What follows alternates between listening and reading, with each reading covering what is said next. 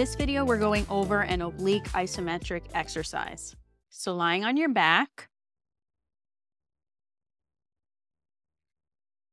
you're going to start by bringing your legs up one at a time into a tabletop and then pressing one hand into the opposite knee. Hold that pressure to activate your obliques. If you're having trouble reaching, you can use a block to make the connection between your hand and your knee in this position.